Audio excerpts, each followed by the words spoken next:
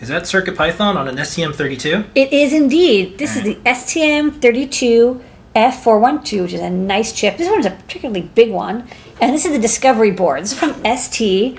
They make really nice low-cost dev boards with like all the fixins. And even has like these Arduino headers. Pretty cool. They're going to be very handy for soon as we finish up porting CircuitPython to the STM32F4. So today I'm testing a pull request on analog input. So here I've got the mu editor, which is my favorite CircuitPython editor.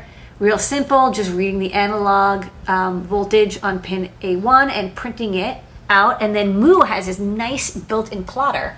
So you can see as I twist the knob. You're twisting here. I'm twisting here. And then it's making this. It's going up and down. So it's the analog plotter. So it's really great for looking. I can quickly tell like if I'm getting smooth inputs. Twisty twist. Twisty twist.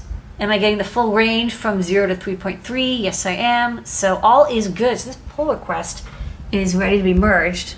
So step by step, CircuitPython snakes its way to the STM32. Cool.